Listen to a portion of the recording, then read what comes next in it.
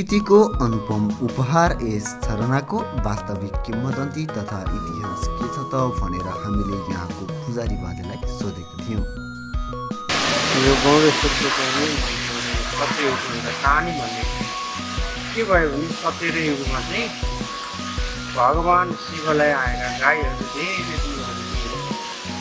र गोठालाहरू गीत परे उनीहरूलाई केही थाहा छैन। गोठालाहरू चराउँछन् एउटा उसले पाहाडमा चरण थियो, त्यो चरणबाट भित्र 4-5 बजेपछि 3 बजेपछि गाईहरूको लाइन लाग्यो। यहाँबाट एउटा बाटो छ, त्यो बाटोबाट गएर पुरा गाईहरूले दुध दिइसकेपछि अब घरमा गोठालाहरूलाई साह्रै गाह्रो पऱ्यो।